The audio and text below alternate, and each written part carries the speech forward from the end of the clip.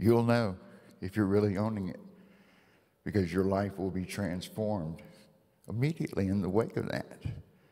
I think all those first four principles are just statement of truth. They're not telling us what to do, they're just simply stating a truth. The fifth principle, that's the action principle. And if you don't take action on what you know, then what you know has no value. It can have no effect, no consequence in your life unless you're applying it. Like the morning pages with the artist's way, or practicing the four agreements, or practicing what we learn in A Course in Miracles, or the unity principles, the metaphysical investigation, to discern meaning from all of these places of wisdom so that we can provide meaning in our life.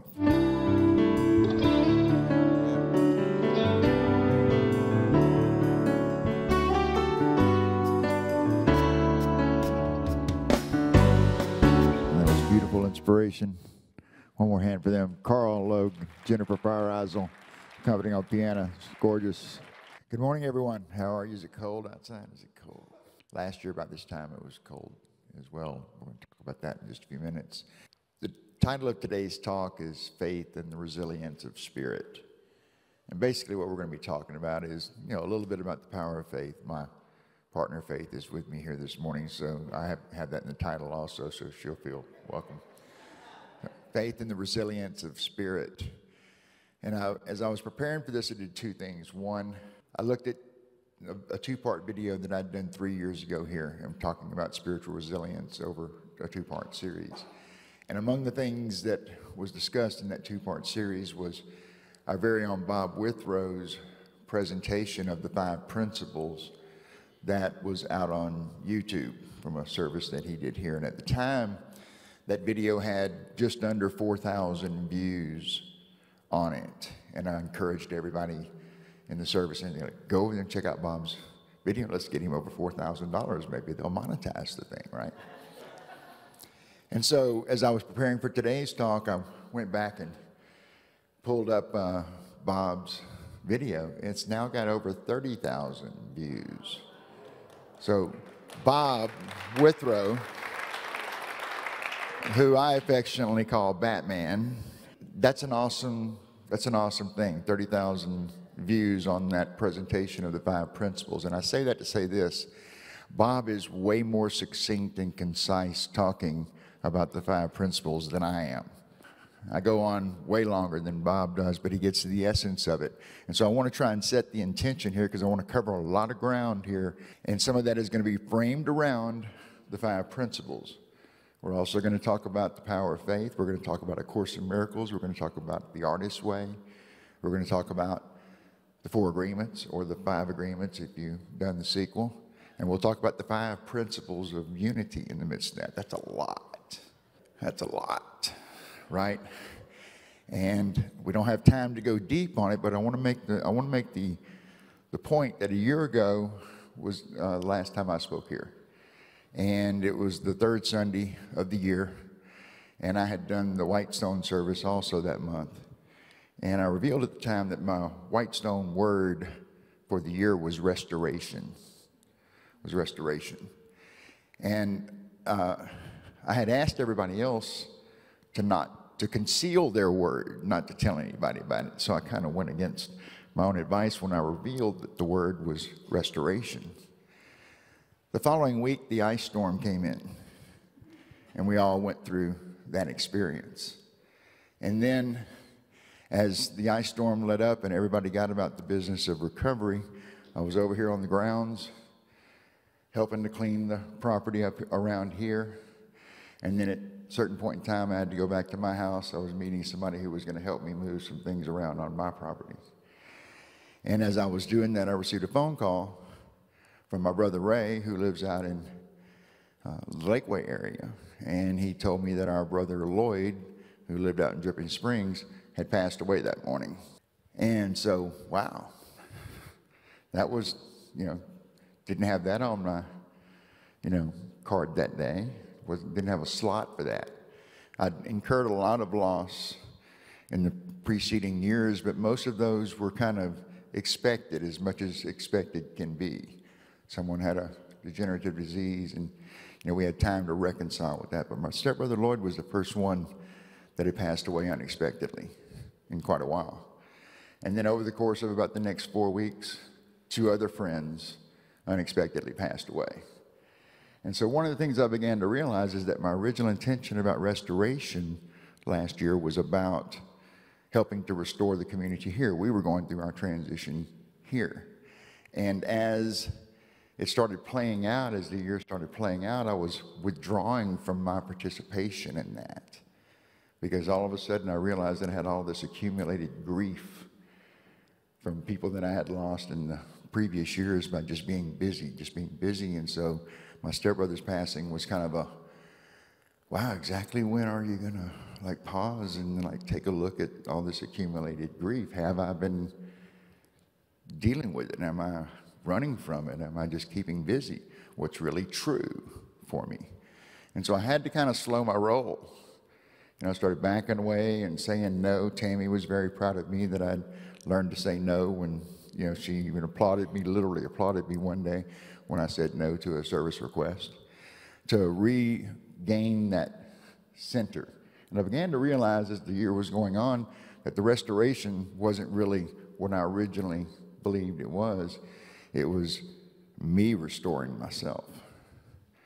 And I was turning 65 at the end of May, and so I was having these conversations. It's like life before 65, life after 65. What is life after 65? What are you going to reimagine? What's left undone? One day I asked myself, if I died today, what would be undone? That I had to come back in another lifetime and do. And the thing that came to me was my personal writing, just fully and wholly committing to making my living with my writing. I've done it for a long time, but always as an ancillary thing, and making room for my personal creative expression. To be able to move through the experience that I was moving through, getting knocked about, and find a new vision. Mills Spangberg was mentioned a little earlier, and I have a Mills story where one night we were at a meeting, dinner kind of thing, and all talking, and Mills is the first time I'd ever heard the term, without vision, the people perish. And it was from the Old Testament and so forth, and I was like, wow, that we have to have a vision that we're moving towards, that's pulling us forward, that's giving us incentive and motivation to express. And if we don't have a vision pulling us forward that's in a positive direction, it's going to be, not going to be very resilient. So we have to have that vision. And so for me, it clarified around writing. And I had a book. Some of y'all know about the book that I'm working on. And then as soon as I got really, really committed writing, and I was writing for about 30 days, all of a sudden, an opportunity came out of left field to get paid to write, right?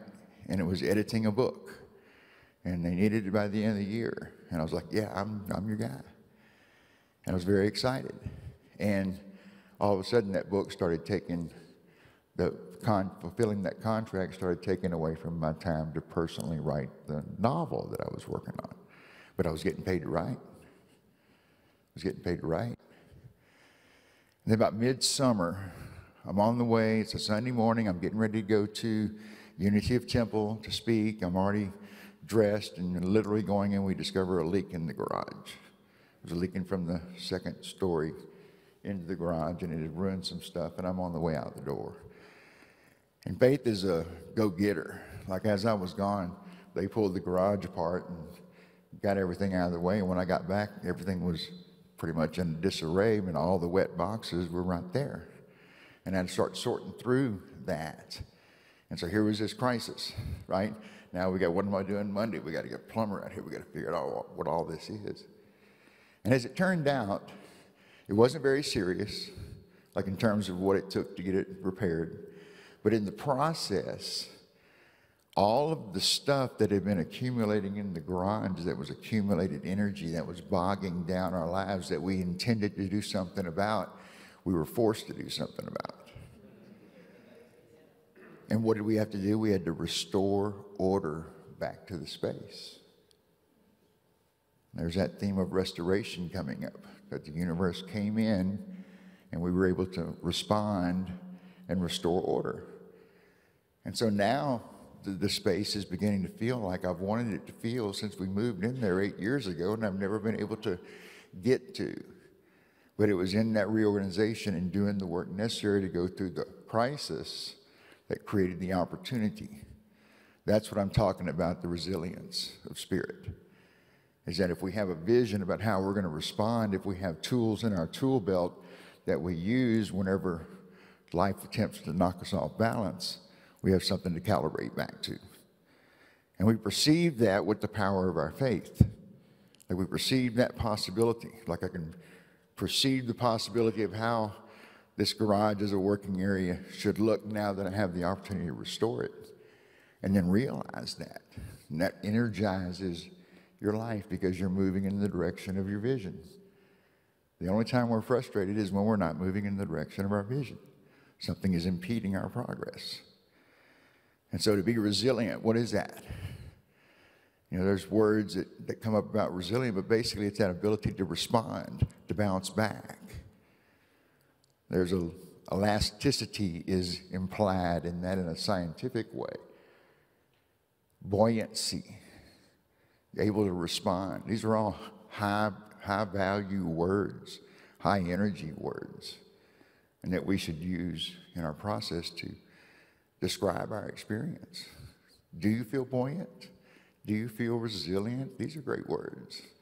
These are great words to strive for because we have all the tools, right? We've got the 5 principles. And I'll make a case, maybe not here today because it might take too long, but I can make a case that the 5 principles are as important a presentation of practical principles to live your life by as the 4 agreements or the Artist's Way or A Course in Miracles, you know, or any number of other presentations, that the unity principles have that much value. A Course in Miracles says the value of anything is in its usefulness as a learning device. Does it facilitate learning? If it facilitates learning and it facilitates growth, then it has value.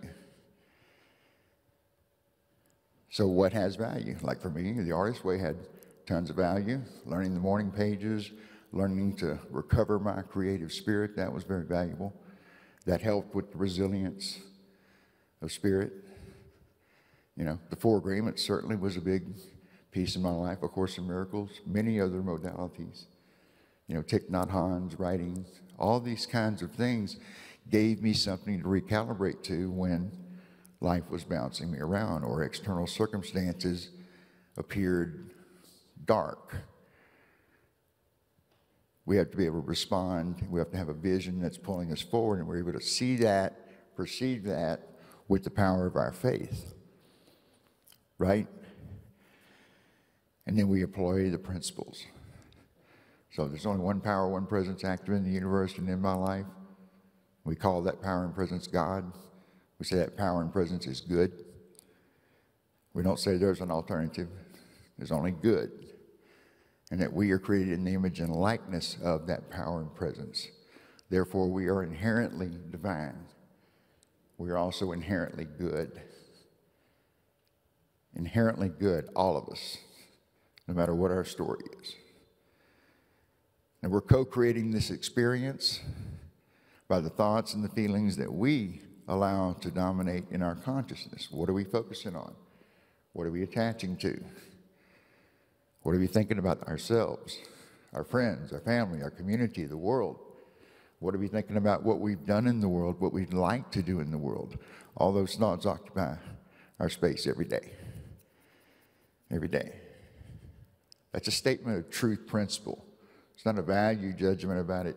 It's just a statement of fact that we are having this going on internally, and the only thing that I can be responsible for and ultimately in charge of is what happens right here and in here. That's really all that's in my control. And so am I being cognizant of what's going through my consciousness? Am I preparing myself to be resilient when misadventure comes or unforeseen circumstances, how am I going to respond? We have to have a game plan before you actually play the game, right? You got to have a game plan. Was it somebody, I think it was Mike Tyson, I think, said something like, yeah, everybody has a game plan until they get smacked in the head first time.